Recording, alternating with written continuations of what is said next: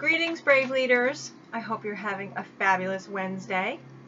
I'm wondering today if you would like to be a woman of influence. And if you are, I'm wondering if you've read this book. And if you haven't, I highly recommend it. You may recognize one of the faces right here, our best friend, Mary Kay Ash. We do owe her a great debt of gratitude. And I wanted to share with you my experience this weekend. I had the privilege of attending the Fall Advance in Wakefield, Massachusetts with several national areas, Betty Gilpatrick's being one of them. And there were 10 new sales directors that were not directors at last year's Fall Advance.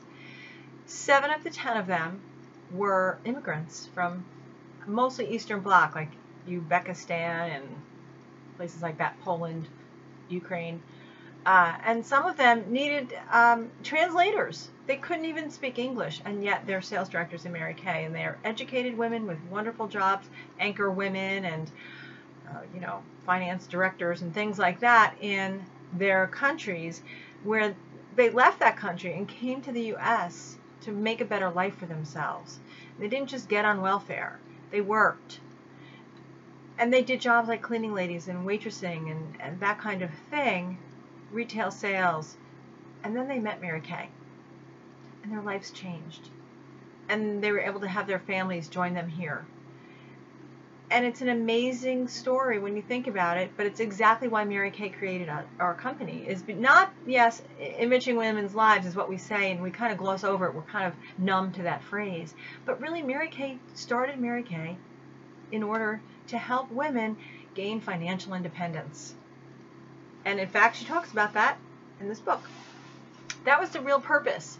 We've glossed it over by saying enriching women's lives because, yes, we know the intangibles that Mary Kay offers, but let's get real. You can make a living. You can raise a family on this business. One of the women that I met has been in Mary Kay a year and a half. She has 4 offspring sales directors. She's driving a pink Cadillac in less than 2 years. One girl, she's not even an immigrant. She happens to be a friend of mine. She completed car and DIQ in 5 weeks. She's only been in Mary Kay since the spring. So why are we not taking this opportunity?